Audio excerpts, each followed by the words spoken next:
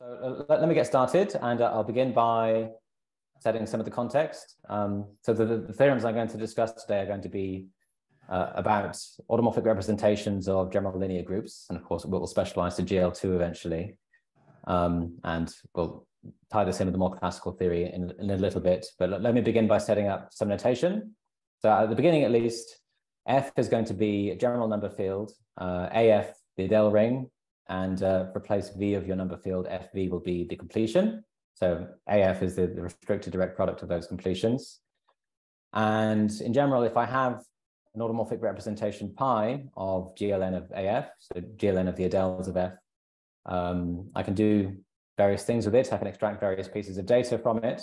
So first of all, I can write it as a restricted direct product of the local components pi V. So for every place V of your number field, you'll have pi V, that'll be an irreducible admissible representation of GLN of FV, taken with a suitable grain of salt if V is an Archimedean place. And thanks to the work of various people, we have access to the local Langlands correspondence for every place V of the number field. So that means we can associate to every local component pi V rec FV pi V. So rec here is short for reciprocity. That's my notation for the local Langlands correspondence for GLN.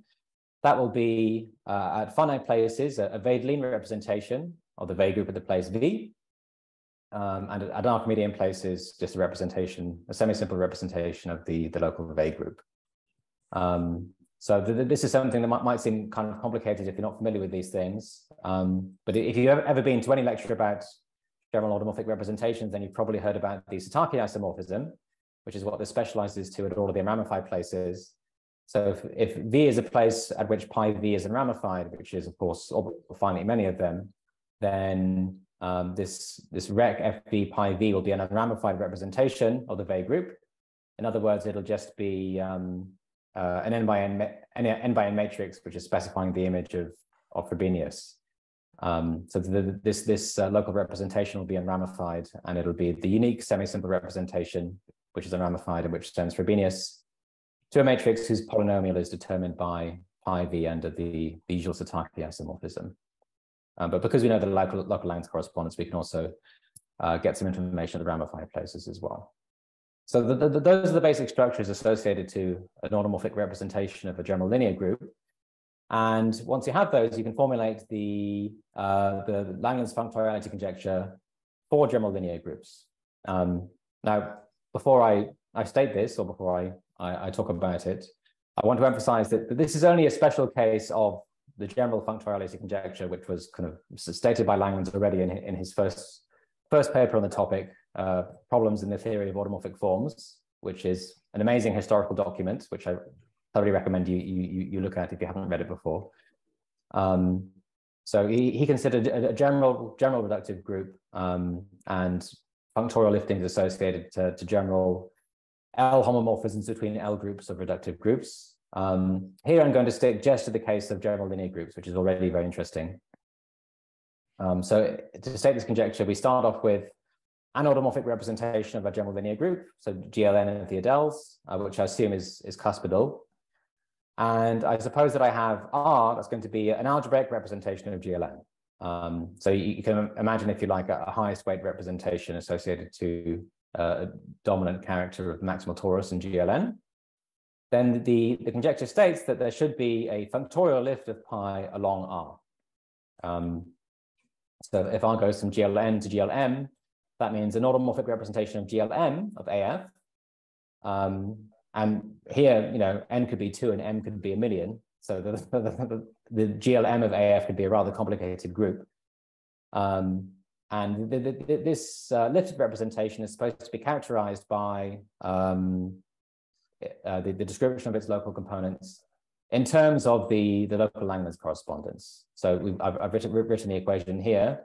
So the local Langlands correspondence for GLN it's a wonderful bijection between, on the one hand, the isomorphism classes of irreducible admissible representations of GLN of FV, and on the other hand, the equivalence classes of either Veidlin representations at the finite places or representations of the Veil group at the Archimedean places. So the fact that it's a bijection means that any representation is completely determined by its associated Langlands parameter. And what we're doing here is we're specifying the Langlands parameters of all the local components. So I'm saying that if I take the local component at V of R lowest star of pi, then that's the one that corresponds under the local Langlands correspondence to the Langlands parameter, which is the image of the Langlands parameter of the original representation under the representation R. So this is a recipe which is kind of quite easy to understand at the ramified places, and we do something very similar at the places where there is ramification. So this is a conjecture which is very, very hard. We don't know very much about it. So let me discuss the basic examples where we do know something. First of all, it's okay to assume that R is irreducible, because if R is not irreducible, then we write it as a sum of irreducible representations. And then we see that the lifted representation in that case is probably going to be obtained by kind of Eisenstein's, using Eisenstein's series to lift from a Levy subgroup of GLM. So it's enough to consider the case where R is irreducible. And then the simplest general linear group we might take is GL1. So that's the case where n is equal to 1. And then, of course, the irreducible algebraic representations of GL1 are easy to describe. They're just the characters, which are the powers, the integer powers of the tautological identity representation. And in this case, well, we know what the automorphic representations are. They're just the Hecker characters, the continuous characters of the idels, which are trivial on the principal idels. And the functorial lift in that case would just be, take the nth power of your Hecker character. So that's something that's really very simple. The first case where it gets interesting, and where we already don't know how to solve the problem in general, is when n is equal to 2. So talking about GL2. And in this case, all of the irreducible representations are up to a character twist, the symmetric powers of the standard representation. So if you want to, you can imagine GL2 is acting on the space of polynomials, linear homogeneous polynomials in x and y. So things of the form ax plus by. If you make that identification, then the m symmetric power representation is just the induced action of GL2 on the space of homogeneous polynomials of degree n. So that's a nice model for the representation. And what do we know in this case? Well, the first case is, I guess the very first case would be m equals 1. That would be the identity, and there's nothing to do. The first non-trivial case is when m is equal to 2. So that's the existence of the symmetric square lifting. That was established in general by Gelbart and Jacquet in 1978. So that they proved that the symmetric square of an automorphic representation of GL2 always exists using converse theorems. And they proved, moreover, that it's cuspidal, this lifting is cuspidal, if and only if pi is not automorphically induced, or in other words, pi is not isomorphic to any twist by a non-trivial Hecker character chi. So that's a very nice theorem, and it's one that has many very significant applications in the world of automorphic forms, and those applications are among the reasons that we're so interested in functoriality. The first significant application is that whenever you have a symmetric power lifting, starting off with a symmetric square, you automatically get a bound towards the Ramanujan conjecture. So that would be purity for the Langlands parameters of the local components. And indeed, the kind of ideal strategy for proving Ramanujan conjecture in general would be, first you prove functoriality, and then you deduce Ramanujan as a consequence. And that's something that was already predicted as a good strategy, or identified as a good strategy, I should say, by Langlands in that first paper I mentioned. Another important application is the Langlands tunnel theorem. So this is the application of cyclic base change for GL2, as established by Langlands in his book, to prove the automorphy of two-dimensional representations of Galois groups with finite solvable image. So in particular, icosahedral and so not icosahedral, tetrahedral and octahedral Galois representations. The idea in that case is to kind of start off with a representation of the Galois group with finite image, and then construct an associated automorphic representation by kind of building it up using cyclic descent. but then you have this issue that sometimes there's a step where you need to kind of use cyclic descent, but then you can't identify what it is that you've got after the descent. And additional information about the automorphic representations, such as the existence of the symmetric square, is often very useful in that context. And there are many other applications of this result as well. And we can go further. So we also have the existence of the symmetric cube and the symmetric fourth power. These were established by Kim and Shahidi, and Kim, again, by understanding the associated L functions using the Langlands-Shahidi method and then applying converse theorems. But it is the case that you can go further, but only in general if you restrict the class of allowable automorphic representations. So the results that I mentioned so far apply to any automorphic representation of GL2 over any number field. What I'm going to do now is I'm going to restrict the class of number fields that I'm allowed to treat. And I'm going to restrict the class of automorphic representations over those number fields that I'm allowed to consider. But having paid that price, I'm then going to be able to prove the existence of many more functorial lifts. And the first thing I want to do is to identify the class of automorphic representations that I want to talk about. So here's the basic definition. So these are going to be the regular algebraic automorphic representations of general linear groups. And I'm going to characterize these in two ways. And the characterization I give will make sense for those which are cuspidal. So the first characterization is the one given by Clazel in his article in this Ann Arbor proceedings from the late 80s. And this is in terms of the Langlands parameters of the infinite components. So you say, I take an arbitrary Archimedean place my number field, and I take the associated Langlands parameter. So that will be a representation of the Weil group of the completion, FV. And then I restrict that to C cross, which I can always think of as being a subgroup of the Weil group. And the requirement is that up to this normalization factor, the determinant to 1 minus n over 2, that should be algebraic. When I think of C cross as being the Deligne torus, so the real points of the restriction of scalars of GM. Okay, so I made a mistake here with my slides. This is the definition of algebraic, and then regular algebraic is if the associated representation is multiplicity free, basically. So that's one way to think about this. And the kind of motivic way to think about this is that the restriction of the Langlands parameter to C cross at infinity is telling you what the Hodge numbers have to be of the associated motive, if there is one. What's the second equivalent characterization? Well, this is in terms of the cohomology of arithmetic groups. So I can say equivalently that pi is at regular algebraic if I can choose, first of all, an irreducible algebraic representation of the restriction of scalars of GLN, or in other words, a tuple of algebraic representations of GLN indexed by the Archimedean places of, or the embeddings of F and C rather. And then secondly, an open compact subgroup of the finite adels, which would be a level subgroup, which has the property that the invariants for that level subgroup in the finite part of pi are non-zero. So I can talk about the action of ramified Hecker operators. And having chosen that data, I want to have a Hecker equivariant embedding of those invariant vectors inside the cohomology of xk with coefficients in V. Okay, so here xk, that would be the locally symmetric space of level k of GLN, which you can think of as being basically an avatar of the cohomology of the congruent subgroups of GLN of F.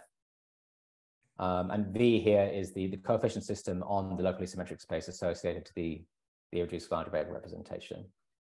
And the fact that these two characterizations are equivalent is a consequence of the fact that you can compute the contribution of cusp forms to this cohomology using GK cohomology, and then the template representations which have non-trivial GK cohomology are exactly the ones which are having Langlands parameters of this type. Okay, so that's what it means to be regular algebraic. And let me say what this means in more classical terms. The first case to consider is when f is q and n is equal to 2.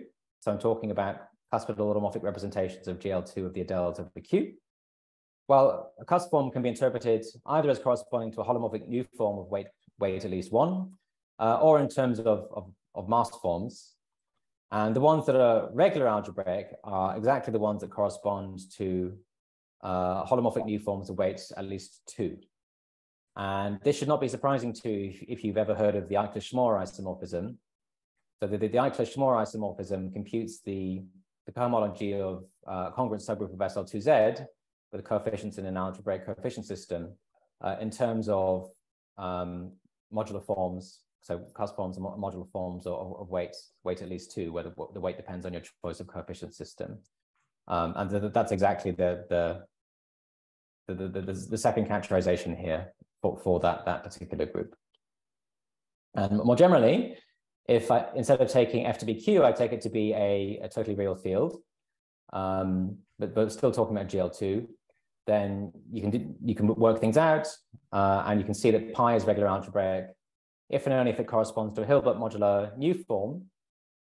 So that will be a function not on the upper half plane, but on the product of the upper half plane, where the product set is a set of embeddings of f and r. And then you'll have a system of weights associated to your new form, so that these will be non-negative integers. And the condition for the new form to correspond to a regular algebraic automorphic representation is that the weights are all at least 2. So that's the same condition as in the case f equals q. And then you also require the parity of those weights to be independent of the Archimedean place. Okay, so those are the Hilbert modular forms that correspond to regular algebraic automorphic representations of GL2 of the adels of a totally real field. Okay, so the case that I'm going to consider for this functoriality problem is I'm going to consider GL2 over a totally real field, and I'm only going to consider those automorphic representations which are regular algebraic. But then that sets in, we're going to be able to prove rather general results. Sorry, is that a question? Yeah, it is a question. So if you take an imaginary quadratic field in a harmonic one form that appears in cohomology, but it's not algebraic by your definition, regular algebra. In other words, you know what I'm talking about? I'm sure you do.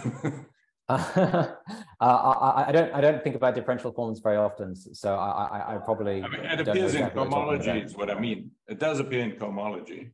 So the algebraic condition is not just that it appears in GK cohomology of the locally symmetric space. That's all I'm clarifying. So I'm not sure exactly where I'm making a mistake, but I said before that I made a mistake here when I said algebraic. On the language parameter, I meant to say that it's also multiplicity free in the appropriate sense. Is that the objection, or is it something else? I'm just trying to understand which forms on GL2 you immediately have gone to real fields, totally real fields. If I took an imaginary quadratic field and I looked at the first Betti number, harmonic one forms, so that would be appearing in the locally symmetric space. Yep.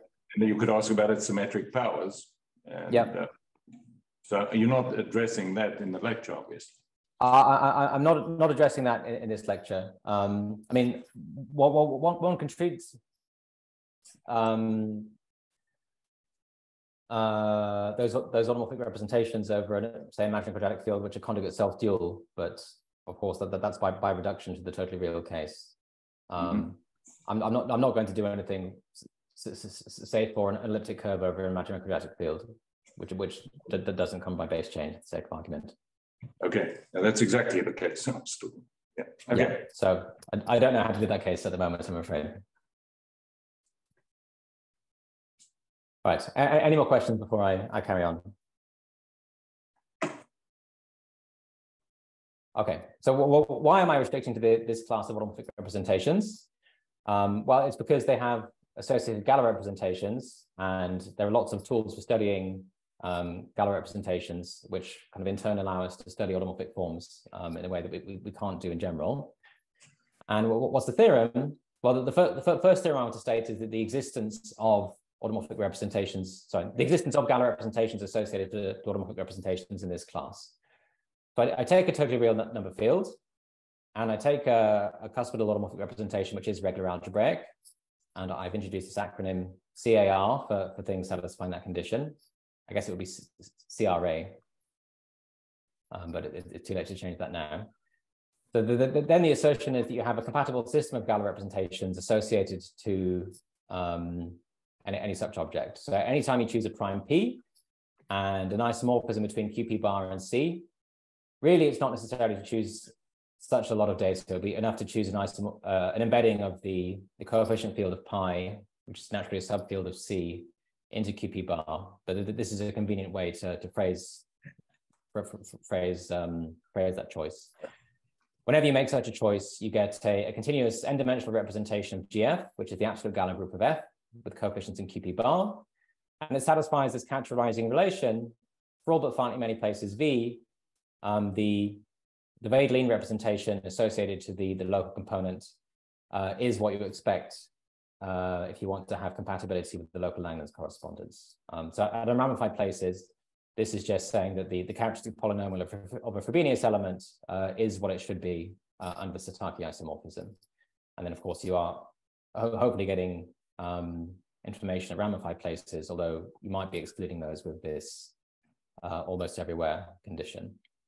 And furthermore, if your pi is not only regular algebraic, but also polarizable, which in other words means that it's self-dual at the twist, and that's a condition that's satisfied for every automorphic representation on GL2, then you have this local global compatibility relation, not just at all but finitely many places, but at all finite places B. And that includes the places at P, the p-adic places of a number field. So in particular, we're saying that the representation R iota of pi is the RAM of the p-adic places. So I can use this recipe of Fontaine to associate a Wedelin representation to it. And then having done that, I have this local global compatibility relation. So there's a lot of difficult and subtle mathematics contained within that statement. And attributing this theorem accurately would require me to name a very large number of people. So I hope you'll forgive me if I don't do that. But that's the existence of Galois representations associated to this class of automorphic representations. And it allows us to make this further definition, just working over a totally real field. I say that an n-dimensional representation of the absolute Galois group is automorphic if it arises from one of these cusp forms. So if you like, it's in the image of the automorphic to Galois map, whose existence is asserted by the theorem. Okay, so here's the reason that we can do more for this class of automorphic representations. So I start with a pi on GL2, and then let's assume in the first instance that its mth symmetric power exists. Well, then by thinking about the Langlands parameters, I can check that the symmetric power lifting is also going to be regular algebraic, and the Galois representation associated with symmetric power lift is going to be the symmetric power of the two-dimensional Galois representation associated to pi.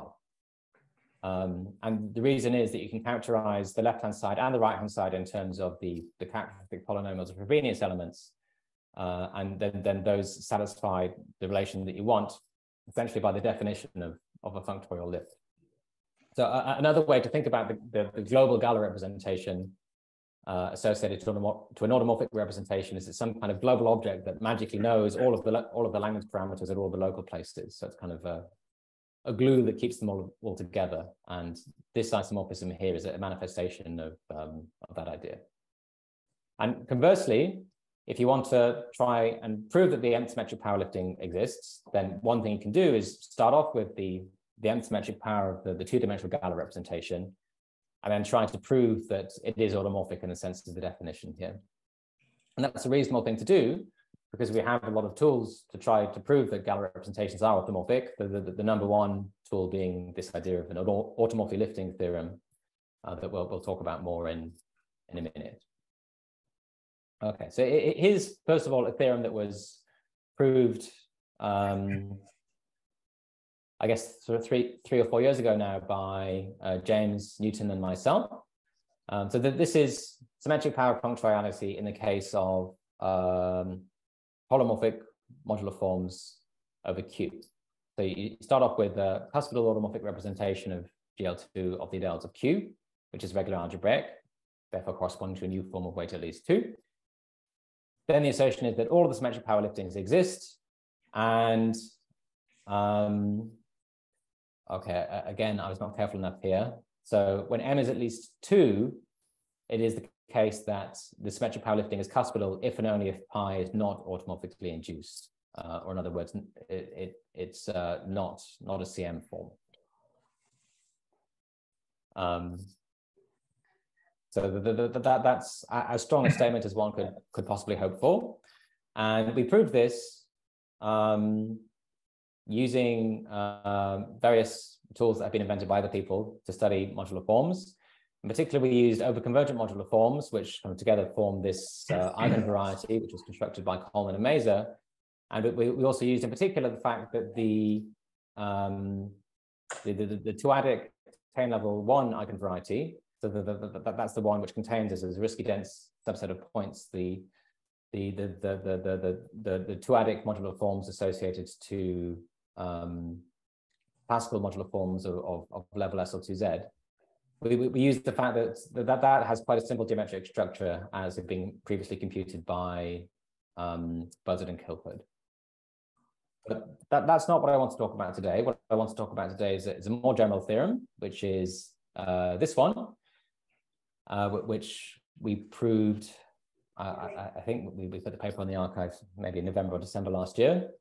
So now we replace Q by a general totally real number field, and we say, take again a regular algebraic cuspidal automorphic representation of GL2.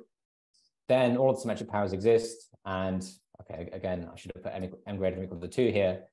The symmetric power liftings are cuspidal precisely when they should be, namely when your automorphic representation is not automorphically induced. So I'm going to talk in more detail about the proof in a minute. The first thing I want to mention is that the proof that we give is new, even in the case where f is equal to q. So we kind of reprove the previous theorem using new methods. And I think that was kind of inevitable because the structure of the two-adic Tain over 1 eigenvariety over Q, that's something that's very special to the case where the base number field is Q. I mean, it has a very pleasant, very simple structure, at least if you look at the part of the eigenvariety that's above the boundary of weight space. And that's not something that you can expect to have in general. So you certainly can't expect to take a totally real number field of degree 1 million over Q and then expect to be able to compute part of the structure of the eigenvariety or expect it to look very nice in some sense. So one has to give a different argument that doesn't rely upon knowing that like a particular number theoretic structure happens to be very pleasant, if you know what I mean. The second thing I want to mention is that one actually can deduce a slightly more general result from this.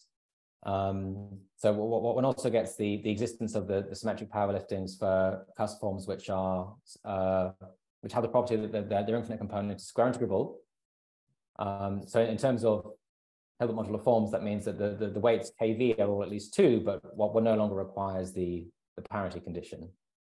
So that case can be reduced to the regular algebraic case when there are associated Galois representations. Okay, so let me start talking about the strategy now, but let me first pause to see if there are any questions from the audience.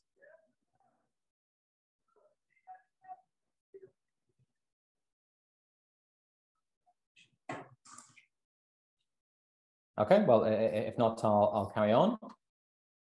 So the strategy that we use goes back to my work with Laurent Clazel from about 10 years ago now, when we kind of outlined a conjectural program to prove this theorem, but we weren't able to make it work at that point. We were only able to say, well, if you assume some other conjectures, then you can prove this theorem. And what James and I have done is we've kind of introduced some new ideas that go a little bit beyond this program that allow one to get to the end unconditionally. So what's the idea?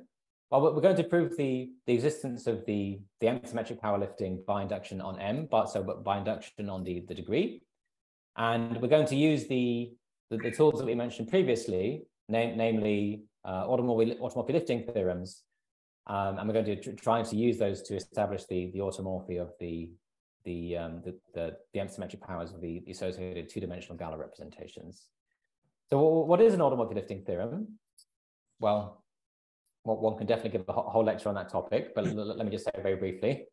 If you have a p-adic Galois representation, say with coefficients for simplicity in GLN of QP, then you can always conjugate it so it takes values in GLN of ZP.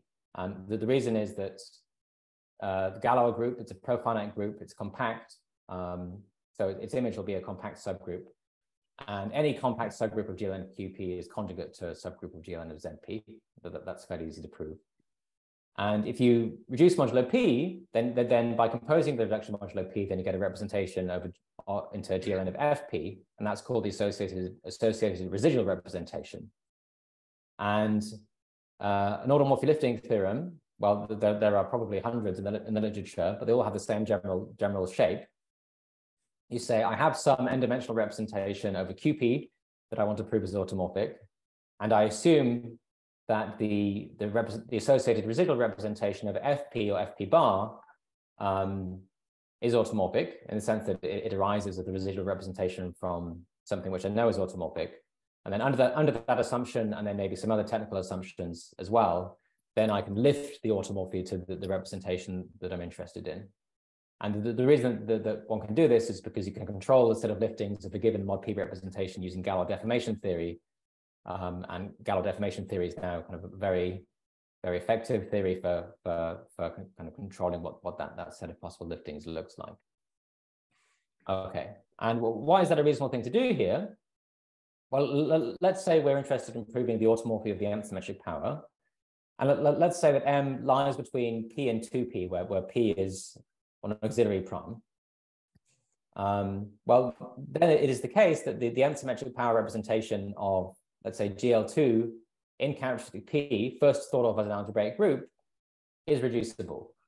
So if you take the naive nth symmetric power of the standard representation, that is a reducible representation in characteristic P, although it's irreducible in characteristic 0. And if you compute what you get when you take the reduction modulo P of the nth symmetric power of the two-dimensional p-adic representation associated to your cusp-form pi, then it looks like this. So it has generically two irreducible pieces, so two irreducible Jordan-Holder factors. One of them is a character twist of a lower dimensional symmetric power, and the other is the tensor product of the Frobenius twist, so the arithmetic Frobenius twist of the two-dimensional piece tensored with another lower degree symmetric power. So that tensor product will be irreducible in general. And this is the basis of the induction. So you say, if I have a strong enough automorphy lifting theorem, then to prove the automorphy of the p-adic representation, it's enough to verify the automorphy of the mod P representation. And I can try to do that by kind of breaking it up into pieces and then verifying the automorphy of the Jordan-Holder factors using that I know the automorphy of the lower degree symmetric powers by induction, and then proceeding that way. And this is a particularly effective tool because, well, Bertrand's postulate says that there is always a prime P such that M is sandwiched between P and 2P, at least once M is big enough. And we're allowed to assume that because we already have the existence of the symmetric powers in low degree. By the way, just as an aside, I think it's interesting to note that Serre's conjecture, that's the modularity of two-dimensional mod P representations of the absolute Galois group of Q. So that was proved by Carré and Van Berger back in 2008. Also using automorphic lifting theorems as an essential tool. That also uses Bertrand's postulate. Sometimes it's surprising to me that Bertrand's postulate is kind of, again, making a significant contribution to the theory of automorphic forms, but there you are.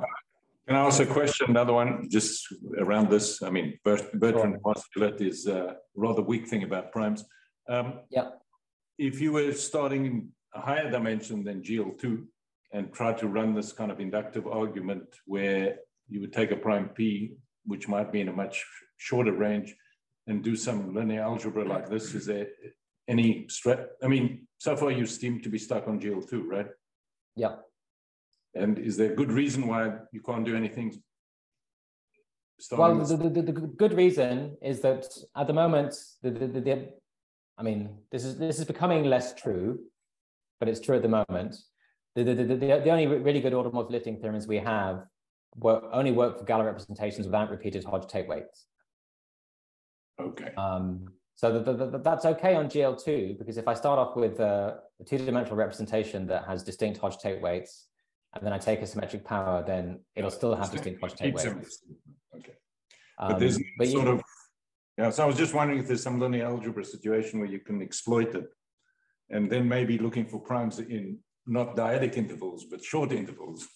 And then you could, I mean, yeah. It's a very that's an interesting question, and I think actually when Kari van der Berge did their proof, they really needed that there were much stronger forms of Bertrand's postulate available. Okay. I have to say I have not considered whether that might be the case here, but I guess I will have to do that now. Okay, thanks. Thanks for that. Okay, so this is the basic idea, and what one does have to caveat this, because the only automorphic lifting theorems that we know require technical hypotheses, and these are usually divided into two types. So one always has necessary conditions on the Galois representations for them to arise from automorphic forms, because there are Galois representations which don't come from automorphic forms, at least in the sense that we've described here.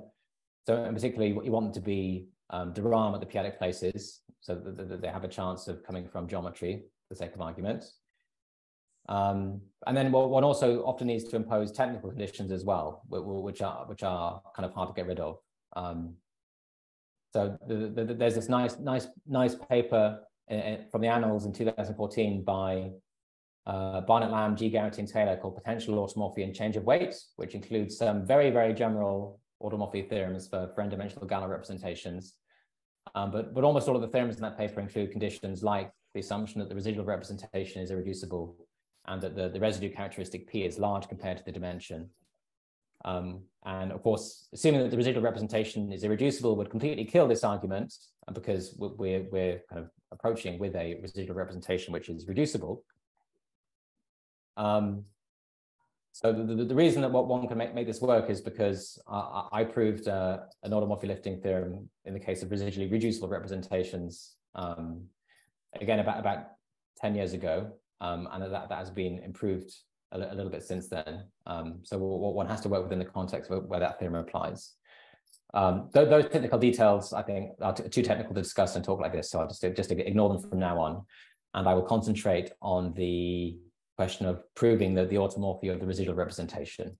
So this representation that's at the top of this page, that's what one really needs to get to. So one of the things that makes this possible is I proved a level raising result, which is basically kind of establishing completely or enough of one of the conjectures in my earlier paper with Clazel, which is the existence of certain level raising congruences, which in particular allows you to start off with something like an Eisenstein series constructed from something in degree p minus r and degree 2r, and then force there to be a congruence to a cuspal automorphic representation. So it's very important to be able to do that, but that has been done, and I will leave that to one side. Then the question becomes, how do you actually establish the automorphy of the two Jordan-Holder factors here? Well, the first one is fine, because it is a character twist of something we're assuming is automorphic by induction. So there's nothing to do there. And indeed, I've written that again here. The second one is much more problematic.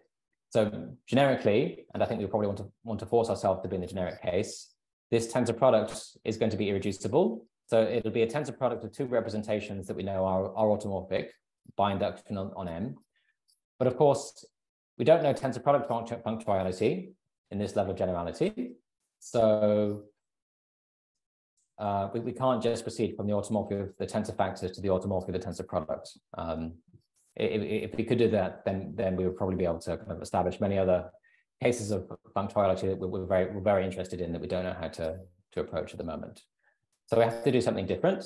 And the argument that we give to deal with this, I think, is the second main contribution of our work, apart from the level raising result, which I just alluded to, but which I'm not going to discuss any further.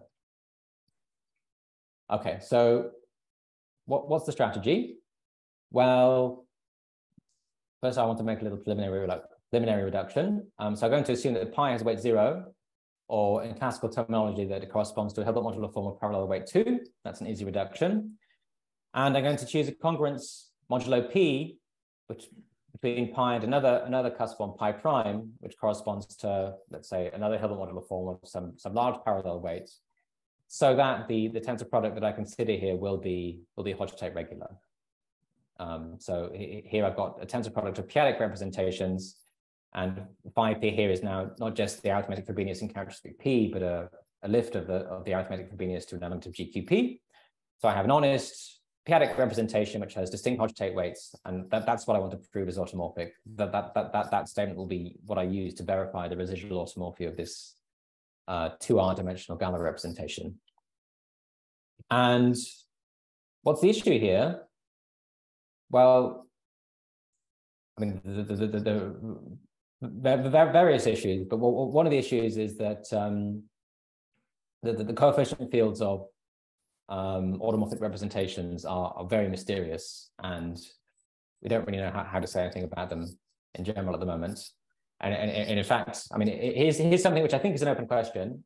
So take a eigenform, classical Hecker eigenform of level SL2Z, so of some weight k. Then the assertion is that there should exist another eigenform of some possibly different weight L of level SL2Z, such that the coefficient fields of the two eigenforms are linearly disjoint. So that's just asserting that for any eigenform, which will have a coefficient field and number field, you can find another eigenform which has coefficient fields kind of different enough that they are disjoint over Q. As far as I know, I don't think one knows anything about how to prove such a statement. And I'll say why a statement like that will be useful in just a minute. So the reason that I care about such things is that there is an action of the automorphism group of C on the set of classical automorphic representations, basically just by conjugating the Hecker eigenvalues or conjugating the Hecker polynomials, which have coefficients in the coefficient field of our automorphic representations. And this Frobenius twist of the p-adic representation can be thought of as the p-adic representation associated to a different automorphic representation where I've applied this conjugation action. I mean, that's not very difficult at all. It really just follows from the definition. And what we're going to show, because we don't know kind of what Frobenius twist is as an automorphism of the coefficient field of pi, is we're going to show that this tensor product representation, R iota of sigma pi tensor symmetric power of R iota of pi prime, is automorphic for any automorphism of C. And well, once we've done that, we'll then be able to choose sigma to be the automorphism corresponding to Frobenius twist, and then that will be the p-adic representation that we want. And I alluded in my abstract to the utility of the fact that Spec Z is simply connected. That's going to enter into our proof of this statement. Okay, so how do we do it? Well, it's a kind of induction, and the kind of induction that it is will be revealed at the end. But it's a secret induction argument.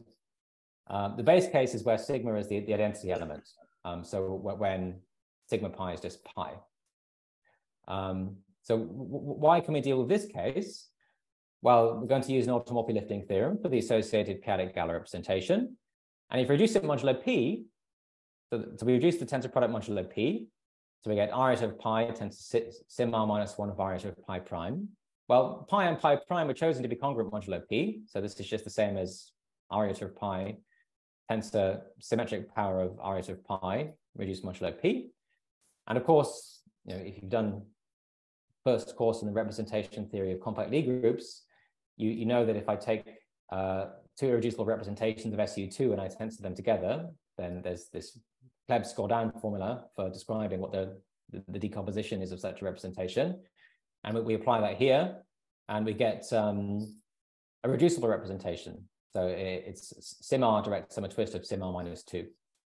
And by induction, we know the automorphy of the two irreducible factors, so we can use the automorphy lifting theorem to prove the automorphy of the original representation that we're interested in. So this is like another layer of the original argument in my paper with Clazel, where we kind of force a reducibility in characteristic P and then verify the automorphy of the Jordan-Holder factors and then lift that to characteristic 0. Okay, so that's the first case, but it's not the general case, because we don't know if Frobenius acts as the identity on the coefficient field of pi, and in fact it probably won't in general. Now this is where the idea I was saying before about coefficient fields being disjoint comes in. If one could choose pi and pi prime so that their coefficient fields were disjoint, then I could choose an automorphism of C which acted as the identity on the coefficient field of pi prime, but acted as the Frobenius twist on the coefficient field of pi. And then I could just kind of conjugate the tensor product pi tensor sim r minus 1 of pi prime by that automorphism to get something with a desired property. But unfortunately, we don't know how to construct a pi prime of that property. So that's why we do need to do something a little bit more subtle. And I'm not going to treat the general case yet. The second case I'm going to treat is when sigma, or rather not sigma, because that's an automorphism of C, which is too much data, but the image of sigma in the Galois group of the Galois closure of the coefficient field. I'm going to assume that sigma is an element of an inertia group.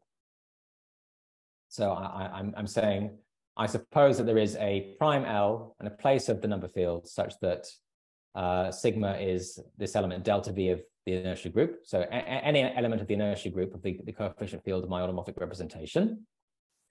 So in this case, we can prove that the tensor product of RAH of sigma pi and the symmetric power representation is automorphic. And the reason we can do this is because the automorphy of this p-adic representation is equivalent to the automorphy of any member of the compatible system that we naturally write down. That's not too hard to check. And that existence of the compatible system means that we can kind of maybe choose a different member of the compatible system that's more favorable. And the one that's favorable is the one that's in characteristic L. So it's going to be an elliptic representation where L is the prime defining the inertia group that our Galois automorphism of the coefficient field is coming from. And to be maximally precise, we choose the member of the compatible system corresponding to some isomorphism between QL bar and C, which is chosen so that the inverse of that isomorphism restricted the coefficient field that will induce an elliptic place of the coefficient field, and we want it to be the place V that we're talking about. So the reason that we make that choice is because when you compute the elliptic Galois representation associated with sigma pi, or delta V of pi, that's going to be the conjugate by an automorphism of QL bar of the elliptic representation of pi. And not just any automorphism of QL bar, because we started off with something in the inertia group, it's going to be an automorphism of QL bar that acts as the identity in the residue field. So although it might change the elliptic representation, it's not going to change its reduction modulo L because it's acting by something that's in the inertia group. So there's going to be an isomorphism of mod L residual representations just because this Galois conjugation doesn't change anything in characteristic L. So you have an isomorphism like this in characteristic L, and then again you apply an automorphy lifting theorem to lift the automorphy to the elliptic representation, therefore proving the automorphy of one member of the compatible system, and then you get the whole compatible system that way. Okay, so I'm finally ready to reveal what the induction argument is. In general, if I have an element of my Galois group of the Galois closure of the coefficient field, call it sigma, because Q has no every ramified extension, or in other words, because Spec Z is simply connected, that Galois group must be generated by the inertia groups at all the primes. right? I mean, otherwise, if I took the subgroup generated by all the inertia groups, then I took the fixed field, that would be an everywhere and ramified extension. And we know that there aren't any non-trivial ones.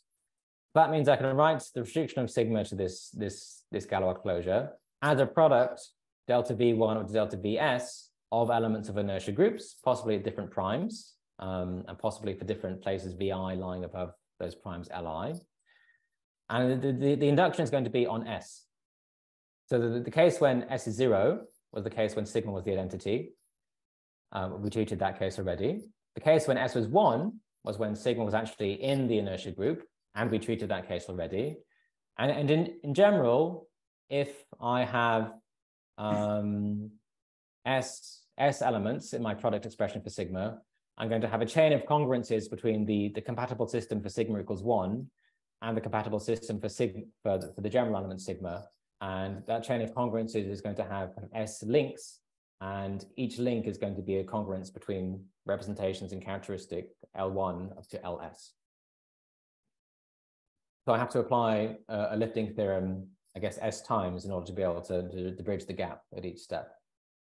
So one thing that's worth remarking is that these primes that ramify in the coefficient fields, we have absolutely no control over them, right? You know, it's just some number fields.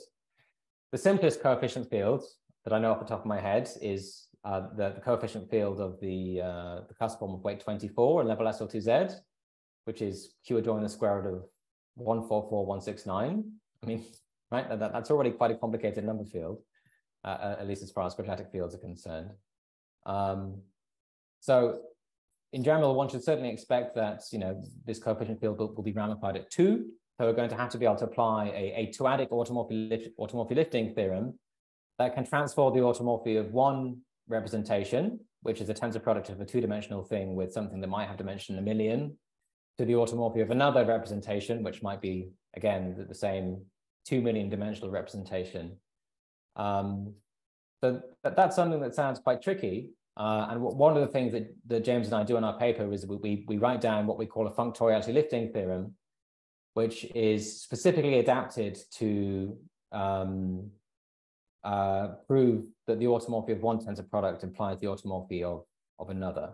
And it turns out if you're only varying the two-dimensional tensor factor and keeping the other one the same, then it's enough to have a good control of the deformation theory of the two-dimensional Galois representation. And we do have such control, and such control was already needed in order to be able to prove that, for example, the two-adic lifting theorems that are used in the proof of Sayre's conjecture.